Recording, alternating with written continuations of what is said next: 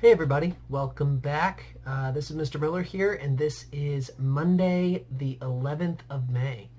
So we're going to continue on today with our topic 16 through 18 notes. We've got a couple more days of notes to go. We'll do those today, tomorrow, and Wednesday. So we'll leave off there with topic 16 through 18. We will have a crossword that we'll do, but my plan right now is to give you guys the rest of, or I guess the last 2 days of this week, Thursday and Friday, as kind of catch-up days. If anybody's still missing some stuff from the fifth marking period to get turned into me, so I can update those grades, maybe from incompletes up to passing grades. So that's my plan, at least as of right now. Like I said, today, tomorrow, Wednesday, we're going to be going through topics 16 through 18 notes and hopefully finishing those up. So, without any further ado, let's go ahead and get started on that information. So we have number 13 was where we had left off the other day. Number 13 being the anti-war movement, or I guess we got up to this point. We left off with number 12. The U.S. opens the Vietnam War, which would be there. So we had talked about the different warfare that was used, guerrilla warfare. America kind of forces their way into this war. Remember the Gulf of Tonkin resolution after one of our ships is attacked in the Gulf of Tonkin right outside of North Vietnam. So we kind of forced our way into this war. But again, it's all about this domino theory, which is pictured here. Got to end the... I'm like looking at my hair here in the camera. I don't know what's going on. I got a weird spot there. Anyways, I don't know. We got this domino theory that ends up kind of pushing us to get involved. So how does America kind of respond as we get involved in this thing? Well, there is, as number 13 says, an anti-war movement. So an anti-war movement, a movement that is kind of going against the war. So what ends up happening here, as more and more Americans get involved in the Vietnam War, more and more Americans start to turn against the war, at least in terms of their opinions. So like I said on Thursday, most Americans at the beginning of the war thought the war was a good idea, thought we needed to be in there and fighting in it. But as more and more Americans start to get involved and start to fight and die, we end up with a large number of Americans who start to say, you know, maybe Vietnam is not something that we want to do. Maybe we should not be involved in this. And there's kind of a conflict that goes on here, as is noted in these two pictures. On one side here, you've got a couple of, I guess a handful of ladies, and they are holding a sign, "Let's demand victory in Vietnam." Now, note the age of the people in this photo. Most of them are over the age of 30 or 40, it looks like. There's some younger people. There's a younger guy back there. Now, let's look over at this picture over on the other side here, and it says, "My son was killed in Vietnam. What for? What for, America?" So we have a mother who's holding that sign, or a father who's holding that sign, but somebody who lost their son. Now, let's look at the overall age of the people in this picture. They are all younger for the most part. A lot of them are very young people. So you kind of have this generational divide. Young people were more often opposed to the war because they were the ones fighting in it.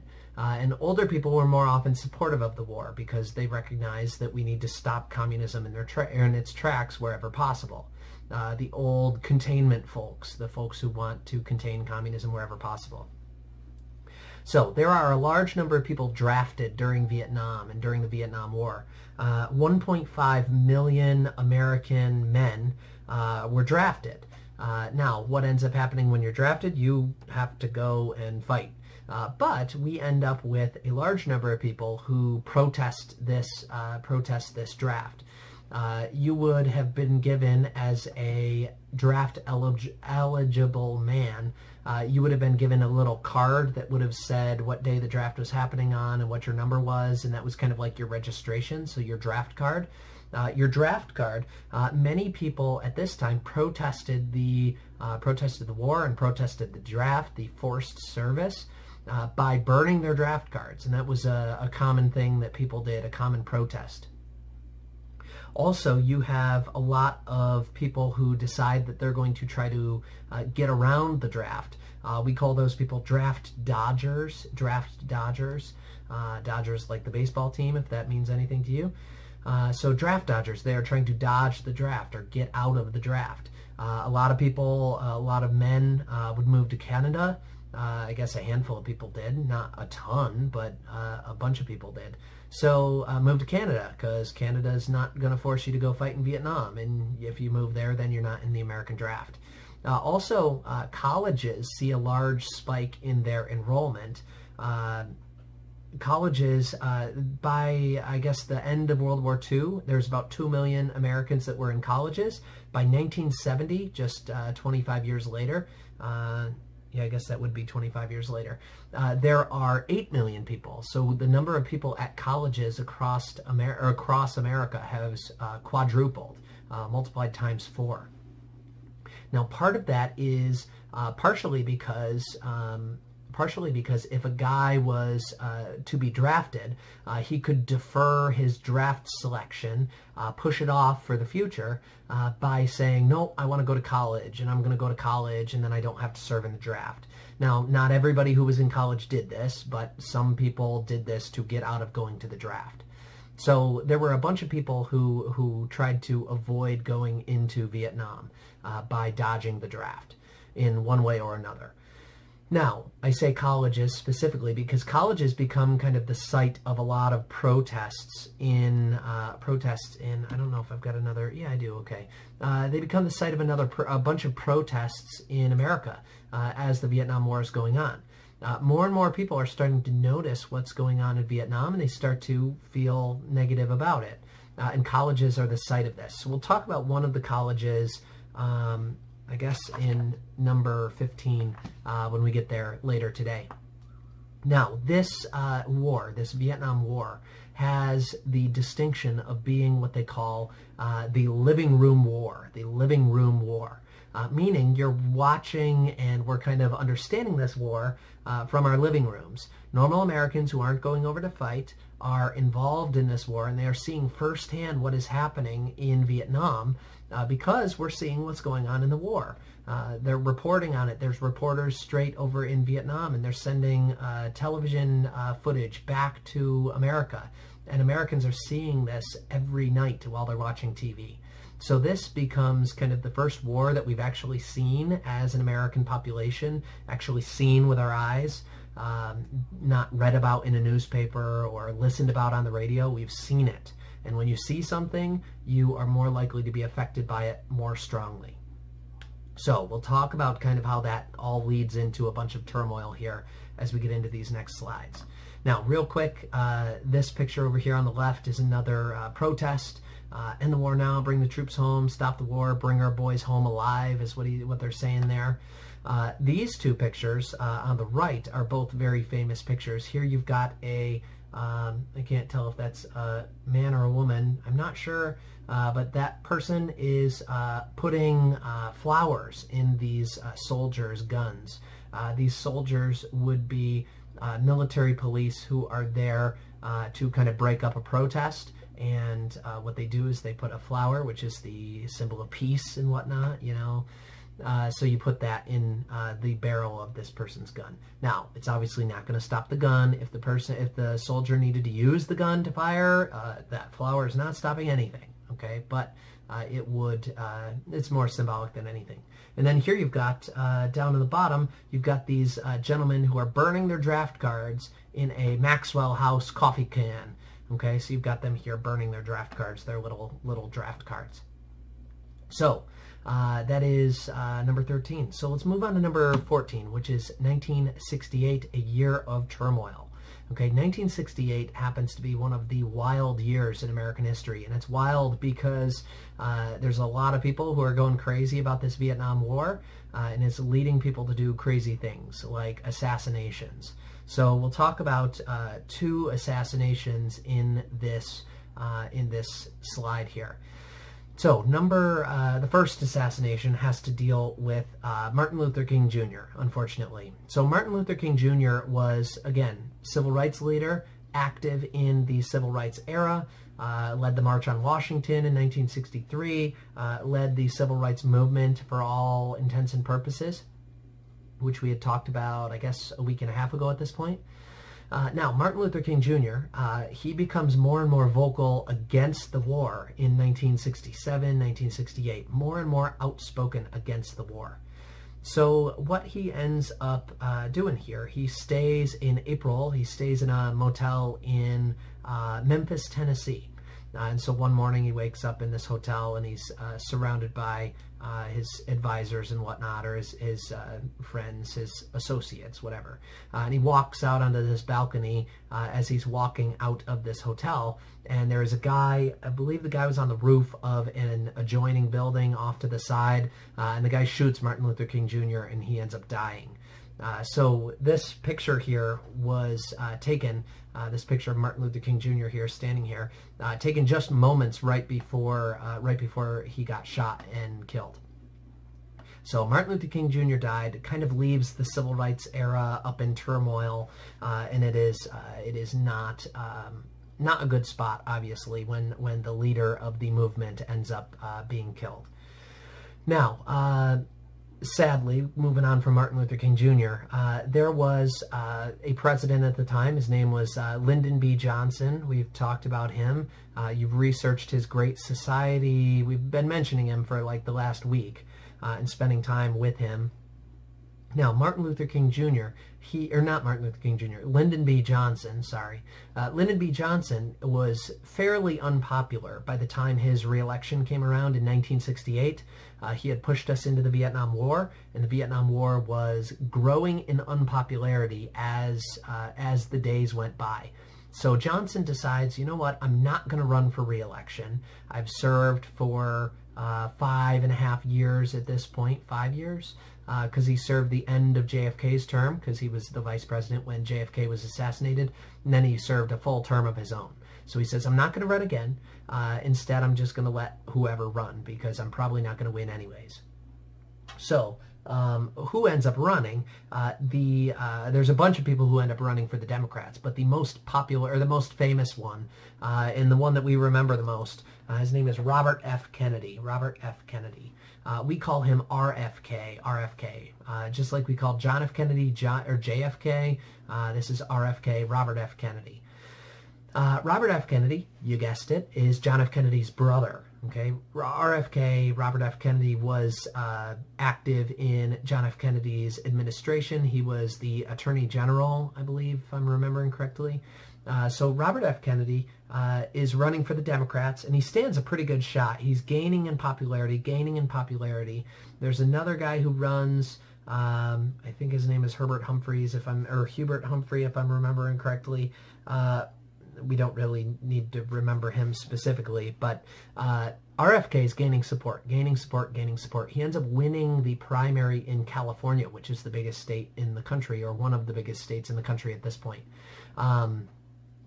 The night that he wins this election, he ends up, the night that he wins this primary election against the rest of the Democrats, he ends up getting assassinated in the basement, or in the kitchen of the hotel that he was staying at, in the hotel that he was speaking at, giving his speech as his headquarters in California.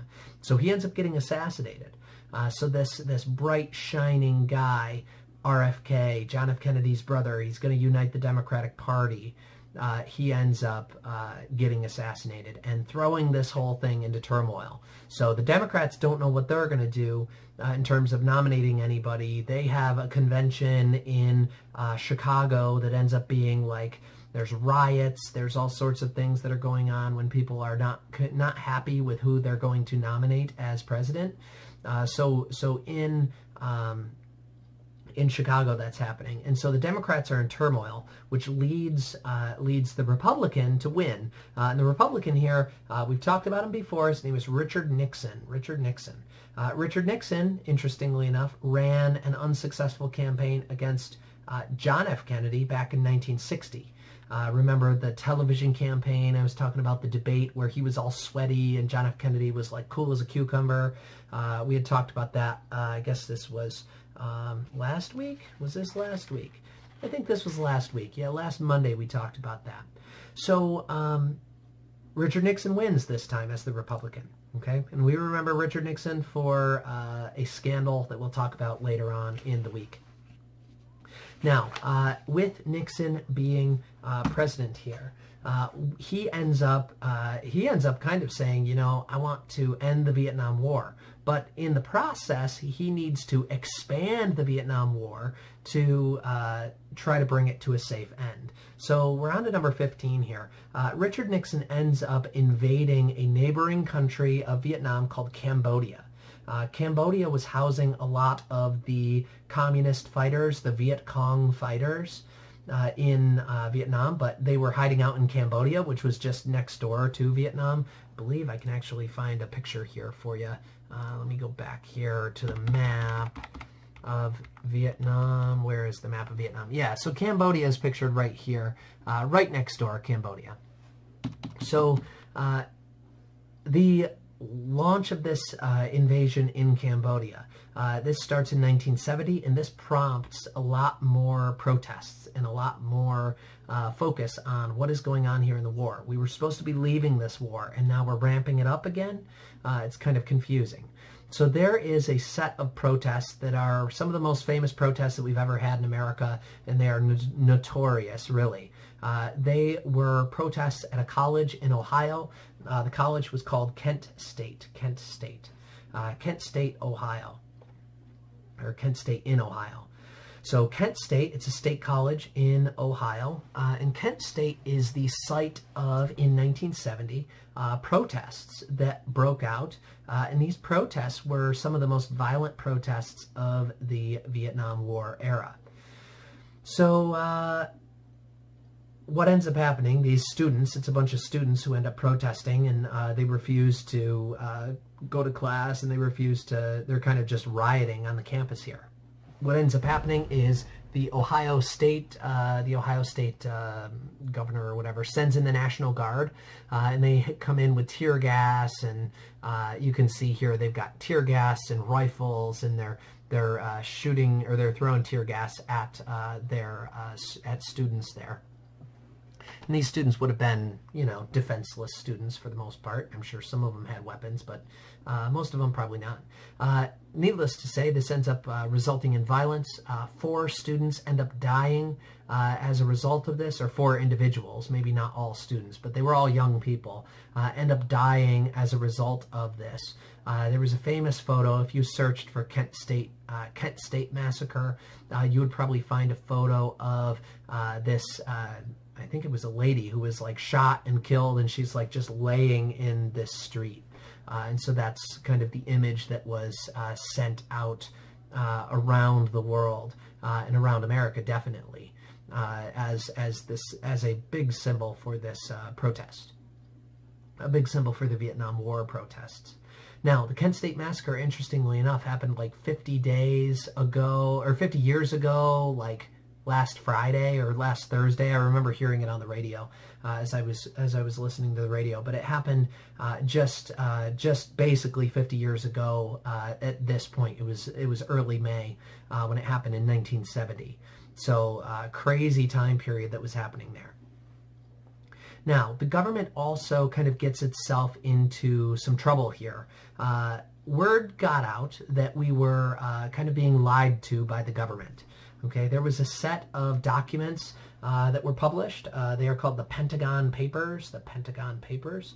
The Pentagon Papers here were published by a couple newspaper outlets, the New York Times, and then I think the Washington Post outlined them as well. But they released these papers that were top secret documents about the Vietnam War, published in the New York Times from the Pentagon. The Pentagon is where our military is kind of centered out of, just outside of Washington, D.C. Our military and all of our intelligence agencies are kind of centered there for the most part. So it's a top secret government account about how about American involvement in Vietnam. And this Pentagon paper, or these Pentagon Papers, these documents were published for the world to see and for all of Americans to see. Now, Americans did not like this so much because, as they soon found out, they were being lied to about the war and about America's involvement in the war. America did not really know, specifically leaders like Lyndon B. Johnson and other top-ranking officials, and maybe Richard Nixon to some extent. I don't remember if this covered him or not.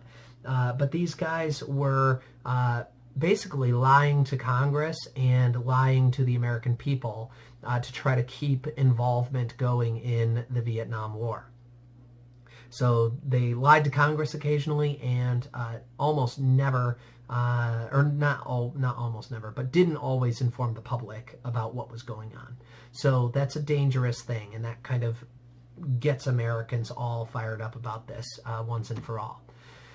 Now, as a result of this outrage, America really has no choice but to try to make peace with Vietnam and try to end this war. By 1971, 2 out of every 3 Americans wanted to get America out of Vietnam no matter what, even if it meant losing Vietnam. Get out of Vietnam. 2 out of 3 Americans, 67% of Americans didn't want to be there.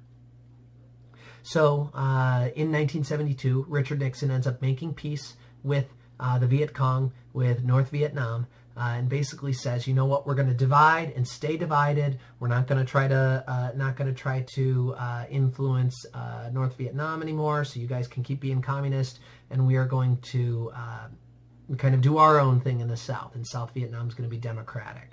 So we've got this agreement, this peace agreement that we kind of get to. So America, we remove all of our troops, or almost all of our troops, from Vietnam, which was good. That's what we wanted. Okay, we're out.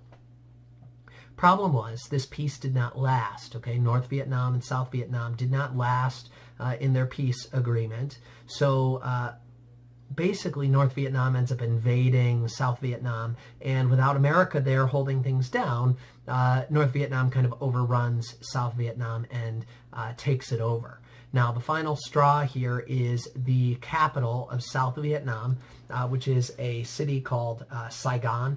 So Saigon ends up getting taken over by the North Vietnamese and the, I guess, the communist Viet Cong fighters. This happened in 1975.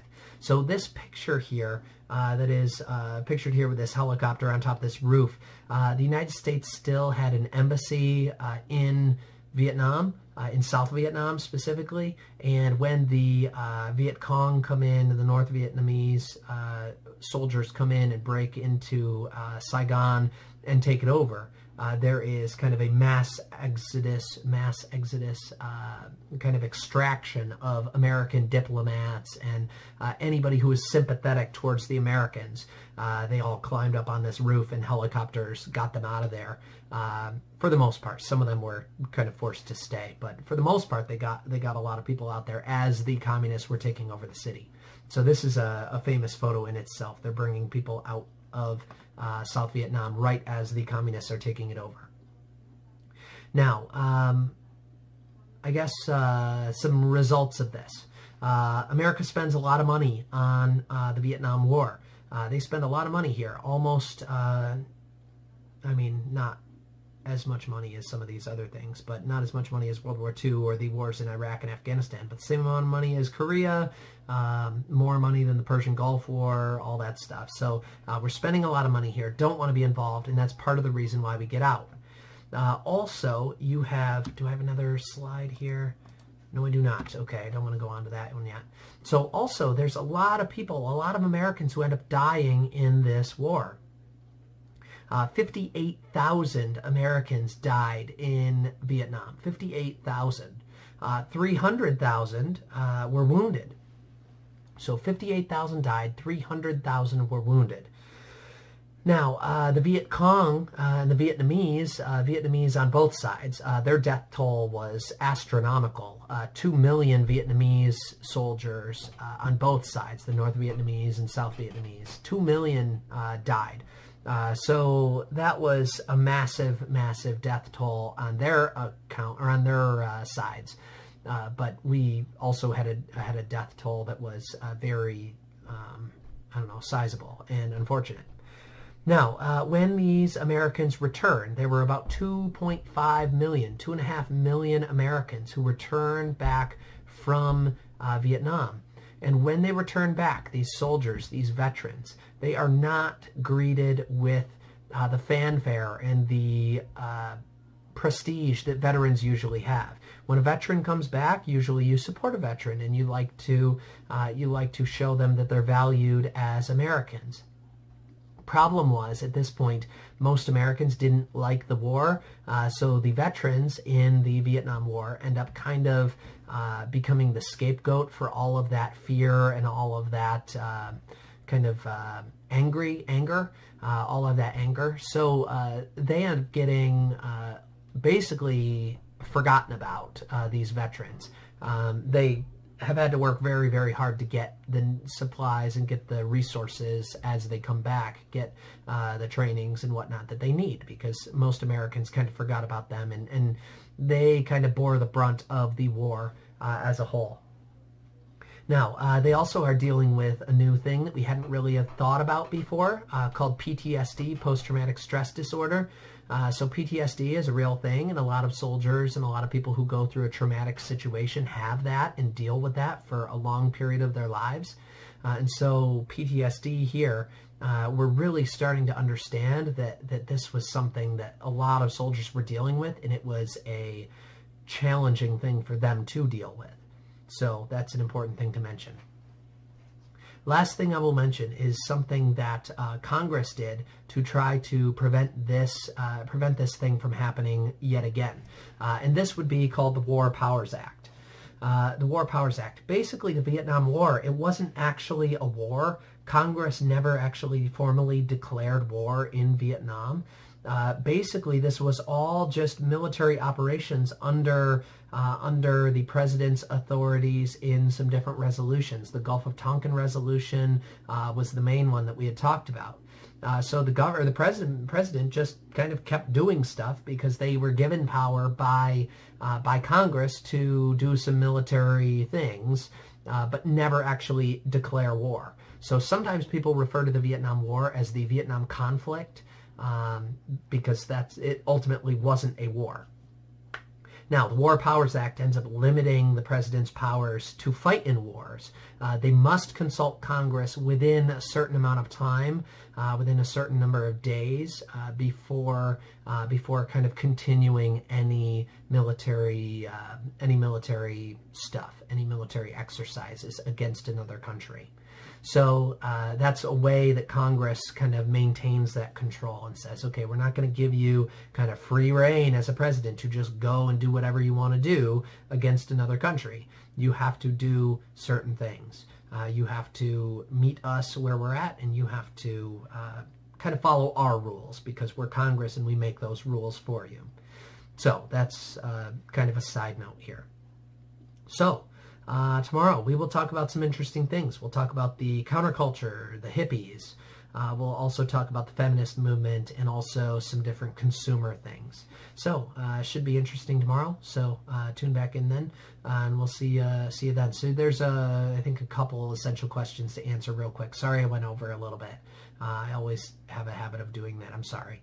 I will see you guys back here again tomorrow. So work on those essential questions, and I'll see you then.